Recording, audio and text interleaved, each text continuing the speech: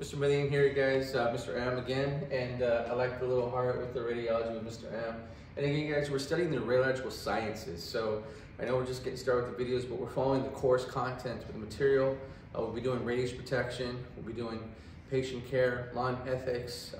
Again, we'll be doing videos on all the content. And again, the content's related to the ART exam that our students are going to be taking. And I'm hoping that any radiological tech student can go ahead and benefit from this as well. So today we're doing a video again. We're talking about interactions with matter in a previous one, but we're going to focus on photoelectric and Compton. All right, so the two most common interactions. We might sneak coherent in there a little bit, but we're going to focus on photoelectric and Compton. So let's go ahead and start with the one that always is going to happen. Let's do Compton first. Okay. So Compton effect, or Compton, I'm going to go ahead and say Compton scatter. How about that? Okay, so it's an interaction with matter. So I'm going to write this here. Interaction with matter. Okay, so the little C with the line, I don't know why I did that, but probably all the years you've seen prescriptions, but you should know, with is going to be that little line with the C. So interactions with matter, all right, we have Compton, photoelectric, then we have coherent. Those happen in the x-ray room. And then we have two other ones that are not going to happen in a diagnostic x-ray room, and that's going to be paraproduction and photodisintegration. So we're not going to talk about those because those aren't going to happen in an x-ray room. We're going to talk about, again, Compton and photoelectric, again, but there's 5 total, okay? So you can find this in I have the book here, chapter 13. All right, so chapter 13 in the Carlton Adler book, if you have that. If you're referencing another textbook like Bouchon, then again, it'll be in a different section, but you can find it under interactions with matter, okay? So we're gonna start with Compton scatter, or Compton effect. So let's go ahead and draw our x-ray tube. All right, so a lot of the students, they figure out how to draw the x-ray tube really well, from me drawing it all the time, right? So here's your x-ray tube. You're gonna have x-ray radiation coming down. So I just wanna go over this again. It's known as primary radiation. It's exiting the x-ray tube through the lead shutters, the collimator. It's also known as the useful beam, right? Useful beam or useful radiation. And the other one that starts with a P, this is the one that people forget. Okay, what's it gonna be? I'm pretending there's students in the room right here. So what's it gonna be, everyone? It's gonna be positive radiation or positive beam. So positive, primary, and useful are all the same type of terms used for the radiation exiting the x-ray tube itself. Now, so we have this primary radiation, and it's gonna strike the patient, correct? So now it's gonna go inside the patient, and it's gonna interact with the atoms of our body. So remember, we call this, the model that we use is Niels Bohr model, right? Bohr's model. So this is very easy to use. So now we're gonna have the x-rays interact with the patient. So it's going into the tissue, correct? So I'm gonna go ahead and I'm gonna erase this here like this. And what I'm gonna do is, I'm gonna draw a big atom here, okay? I know it's not symmetrical, all right? So, but it's gonna work. So we're gonna have this, what's called an incident photon. An incident photon, it's gonna strike, let's say this is the nucleus, this is the K shell, this is the L shell, let's say this is the M, right? This is M. Let's say the incident photon is gonna strike the outer shell electron, let's say in the M shell. So what's gonna happen is that electron is gonna be ejected, and this is known as a recoil electron. So the byproduct here now is a recoil electron. And what it's gonna do is, it's gonna produce a scattered photon. So now we have a scattered photon that releases energy, and the scattered photon is known as secondary radiation. All right, so the scattered photon is a form of secondary radiation. That's why I started off by going over primary radiation. So secondary radiation is your scattered photon. So the interaction that dominates in every procedure that you do in regards to X-ray and fluoro, and even in CT, you're gonna end up with Compton interaction. So the Compton interaction, again, you have an ejected outer shell electron. So I'm gonna write it on this side, okay? So you have an ejected outer shell electron, okay? It's usually gonna be MNOPQ, all right? So you have an ejected outer shell electron. You're gonna produce a recoil electron and a scattered photon. Now, scatter is not our friend, right? Scatter is the chief danger to techs and anybody else in the exam room, correct? So we have to learn how to protect ourselves from scatter. There's certain distances that we have to be at. There's certain angles that we have to be at from the patient. There's certain protective apparel that we have to protect us from scatter. We're gonna save that for radiation protection next quarter. So, a recoil electron is produced and a scattered photon. This is secondary radiation.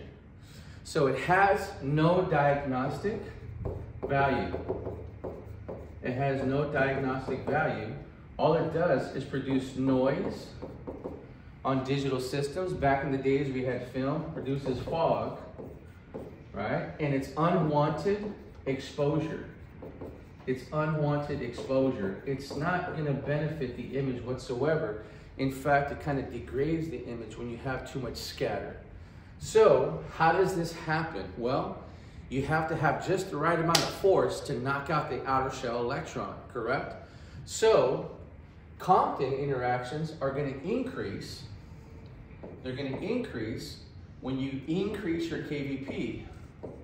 Okay, so I know it's KV, but I still have a bad habit of writing down KVP. I'm an older tech. So KV, as you increase it, you're gonna have more powerful X-rays, more energy behind the photons, and it's gonna kick out those outer shell electrons. So as you increase KVP, you're gonna have an increase of Compton interactions. You're gonna have more X-rays going through the object as well, and you're gonna end up with more scatter. All right, so again, Compton is not gonna help benefit the image. If anything, that's gonna produce a lot of noise, a lot of low-level X-ray signals are going to be recorded by the detector, and that's not going to be good for the image. It kind of degrades the image because you have all these unwanted little speckles of signal being recorded, right? So this is Compton, right? So outer shell electron, Compton effect. I don't know if I could say this, but I think about straight out of Compton, okay? Outer shell electron, Compton effect. That's what helps me. If it's offensive to people, I apologize, but that's what's helped me for many, many years. All right, so I actually have the record. A student gave it to me. All right, so straight out of Compton, outer shell electron. That's how I remember it. Okay, I had to remember that I couldn't play it when my kids were awake, so that's all I'm gonna say. All right, my wife's like, hey, and I'm like, oh, sorry. So outer shell electron, right? Compton effect. Now, photoelectric. Now look what I'm gonna do here, you guys. Instead of saying photoelectric effect, I'm gonna say photoelectric absorption. So there's a reason why I have you write that down. Photoelectric absorption, because guess what? When you have attenuation, it's gonna be through the photoelectric effect, correct? So with the photoelectric effect, it's an interaction with matter. You're gonna have the primary beam come down. It's gonna interact. I'm just gonna draw a patient that's gonna be bigger. And it's gonna interact with the atoms of the body, all right? So you have all these atoms inside your body. Now, photoelectric effect. You're gonna have an incident photon. An incident photon, it's gonna interact with an inner shell electron. An inner shell electron is going to be ejected. So in the textbook, it says K shell for sure, right? But in the book, it says K or L. It can happen with either one. So it interacts with an inner shell electron, and in your book, it says K or L. Those are considered to be your inner shell electrons. Technically, K is, right? But again, those are the interactions that are going to most likely result in a photoelectric effect. Okay, so I'm going to erase this for a second. So now, Here's your incident photon. It's going to knock out, it's going to eject an inner shell electron, we said, correct? So what it's going to do is, it's going to produce what's called a photoelectron. That's the byproduct. I've had students tell me that, oh, Mr. M, I got it wrong on the test or the quiz. I didn't think the answer was going to be that, right? Well, number one, you got to be doing your reading. And number two, sometimes we think it's got to be more difficult than that, right? But guess what? The photoelectric absorption or effect is going to produce a photoelectron. So it ejects the inner shell electron.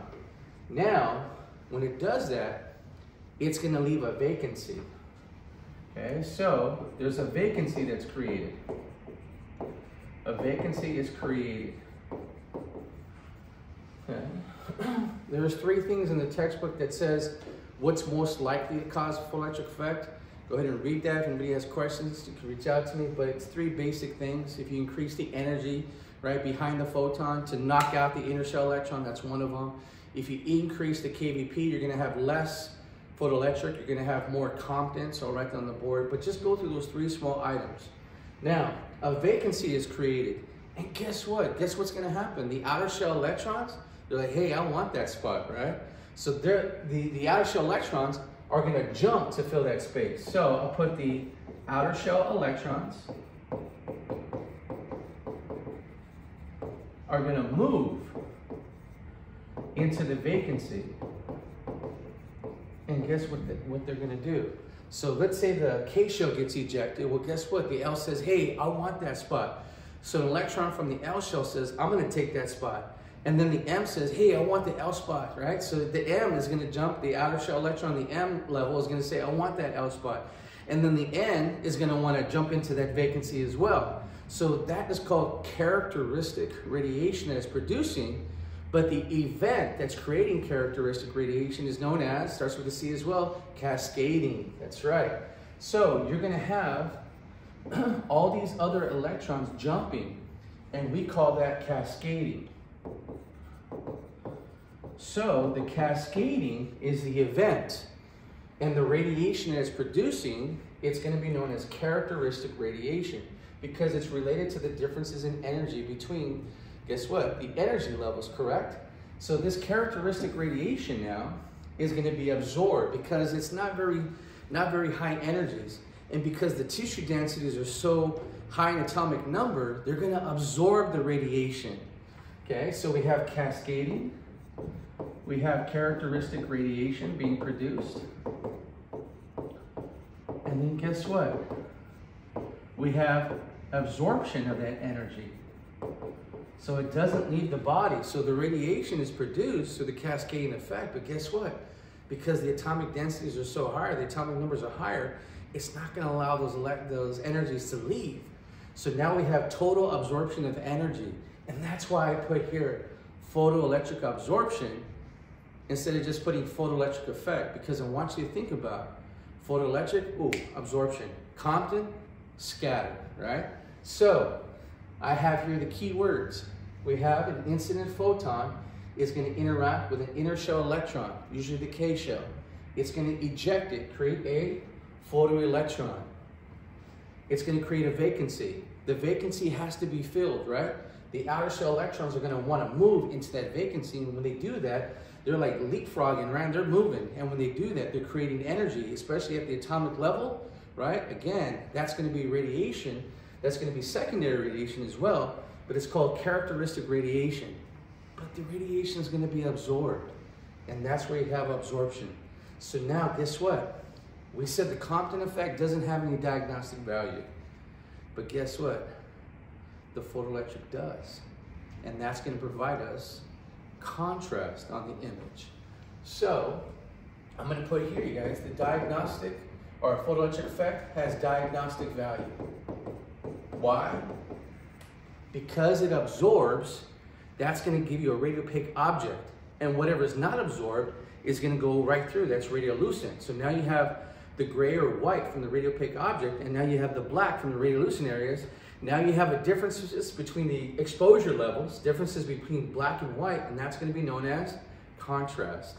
So contrast, especially coming from the patient, subject contrast, go back to the contrast video, right? Subject contrast is now going to be related to the patient because of the differences in varying tissues. You're going to have different rates of, guess what? Attenuation, differential absorption, differential attenuation, differences in exposure levels. You're going to have differences in black and white. That's contrast. So if you ever asked a question, which interaction with matter provides us a diagnostic value to our image, it's the photoelectric absorption because of absorption. All right. Now, I'm just going to honorably mention coherent. Coherent, you guys, is generally non-ionizing. Coherent is going to be where you have a very low energy level, and it's usually not within the diagnostic range of X-ray because it has to be below like 50 keV. So it's not really going to happen unless another interaction causes it to happen. But with coherent, you have an incident photon strike the atom, but it's very low energy and it's not enough to knock out an electron. So there's really no ionization with coherent. It's known as unmodified scatter. So think about that term, coherent, unmodified scatter. So it's not going to be ionizing. All it does is vibrate. It's like, you know, a car that's bumping with bass in their car and it causes your car alarm to go off on your car. That car driving by with the bass and their music in their car had large vibrations. It didn't hit your car, but it was enough to cause your car alarm to go off, correct? That's what coherent would be like. The interactions are going to be happening, but very minimal. Not really in the diagnostic range of X-ray. So coherent, unmodified scatter, non-ionized, right? No, it's not going to be ionizing, non-ionizing. And it's just a vibration of the atom. And when the atom vibrates, it releases that energy, but then again, that energy is absorbed. So I just wanted to mention it, right? But again, the number one interaction that's going to happen throughout the diagnostic range of X-ray is Compton all the time. And who's the number one source of Compton interactions? The patient, right? Now, photoelectric is going to be good because it gives us diagnostic value of contrast. But again, we'll learn this in next quarter. Most of your absorption of energy is the photoelectric, right? So guess what? Most of the patient dose is going to be the result of photoelectric effect, but we'll keep that for another video, another lecture that we're doing. But again, guys, I'm hoping this is going to help you understand the difference between photoelectric and Compton. Again, it's very short, it's very to the point, but again, we're hitting all the key terms, and I hope this helps you. Thank you. Hello everyone, you guys. Thank you very much for watching the videos. I'm hoping that they're helping you out. Please make sure that you subscribe and that you hit the notification bell to be notified about new videos. Again, remember to be good to yourself and be good to others. Thank you.